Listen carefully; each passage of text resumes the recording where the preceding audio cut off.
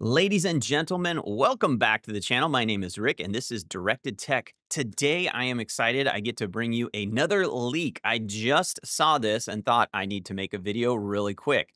Now, there is new information on what I can pretty safely say is now confirmed to be the Bambu Lab H2S. We're going to try and break that down a little bit. This is slightly confusing to me, but I just ran across an article from Tom's Hardware. It's only been out for about 5 hours. And they have, I don't think they cracked it. I'm sure it was probably somebody else, but they were the ones that I first saw it reported. Let's take a look. I'm going to switch over here to my desktop.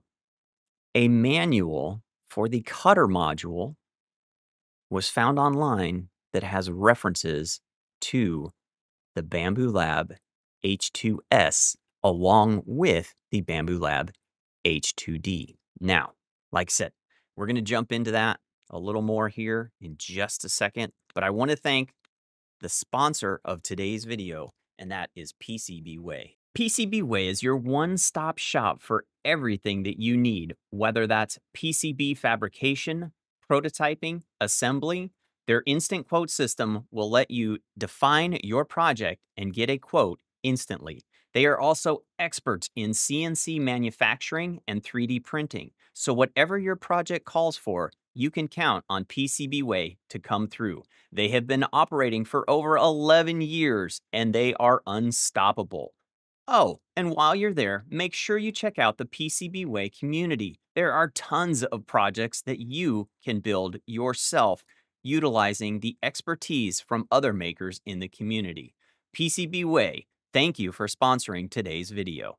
Okay, now let's get into the meat of this. We're going to switch back over here to the desktop. I'm going to pull that up. So let's take a look and see what they have found here. There is on the Bambu Lab wiki site, they have the manual for the cutter module. And looks like they made a little mistake and maybe they released the wrong version, but they show the cutting module here on the H2S. Now, I went over here to Reddit and found a better version of this graphic, and let's take a look. So, if you know, you've probably seen the reviews. When the Bambu Lab H2D came out, a little bit controversial because the H stands for hybrid, the D stands for dual. Being a hybrid system, we have not only the 3D printer, but we have the laser cutter. And then they have this pen module, which has a vinyl cutter and the pens that you can put in it. So what we have here in this manual, you can see install the pen module for the H2D. But oh my, look at this. Install the cutting module H2S.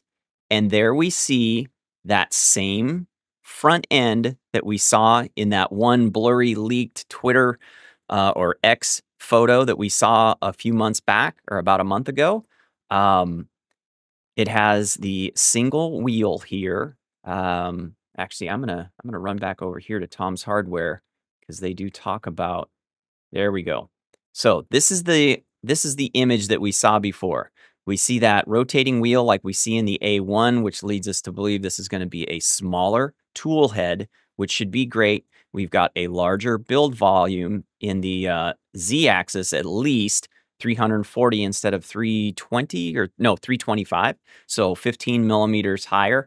My guess is that is based on just having a smaller overall tool head. We've gained 15 millimeters in the Z-axis. So we'll come back over here. So now, like I said, I think we are very, very certain that the next printer from Bambu Lab will be the H2S. It is already in the documentation here. So how about that? What do you think? Where is this printer going to land? Is this going to be a replacement for the X1 Carbon? Do you think they'll get rid of the X1 Carbon, or do you think it's going to fit in that place right in between, say, the X1 Carbon and the H2D, because the H2D currently, I believe, is 1999 without the AMS module. Let's take a look at. All right. So now obviously they have I think they've got a bit of a sale going on, but the Bambu Lab X1 Carbon is 1369 right now. Um, and if we look at the H2D, yeah, 1999. So $1,400 to 19 or 2000. So I would guess that the H2S, so S being single, is probably going to fit price range right in there somewhere. So, what do you think? Is this interesting to you at all? Is this what you're looking for? That slightly larger build volume? I'm guessing also it will be a slightly faster machine.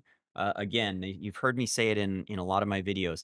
The tool head on the on the H2D is just massive. It is a very big thing to move around. It has speeds that are comparable to the X1 Carbon and the P1S, top speed of 1,000 millimeters per second. I think the acceleration is actually less. It's 20,000 millimeters per second squared. But that tool head is so big that in general, it's going to print slower. But with this H2S shrinking down that tool head, we're not going to have dual nozzles. We'll have a single nozzle. So I think we'll be able to get a little bit more speed. And then obviously we're going to get a little bit more volume. So is this a printer that interests you? Please let me know down in the comments. What do you think? Is this too little, too late? If we let me switch back here to my desktop, and if we go back to Tom's Hardware, I noticed at the bottom um, of their page things like this. Snapmaker. Snapmaker is building a tool changer. We already know that Bondtech is building the index system that is going to be able to be put on many printers like the Vorons, etc. So is something like this just a bigger volume, single nozzle? That's all you care about. You just want that build speed. You want that build volume. You want the speed. Or are you interested in something that's going to be able to give you that multicolor filament capability with an AMS with reduced, or excuse me, yeah, multicolor capability, but reduced or eliminated waste in your filament by using a single nozzle for each color. So again, please let me know down in the comments. I appreciate all the time we get to spend. Remember, I've got the A1 giveaway going on right now. If you have not taken a look at my H2D review, please go take a look at that video. There is a sign up link in the description there, and you're going to have to watch the video for the secret code word so that you can potentially win an A1 mini from my channel. So there are some stipulations on where that is available. I can't ship this thing everywhere. It's too expensive and I don't have the ability yet. But as the channel grows, hopefully the income increases and we can do some more global contests. As always, I appreciate the time that we get to spend together here on the channel, and let's keep on learning, burning, printing, and growing together. Take care, everyone.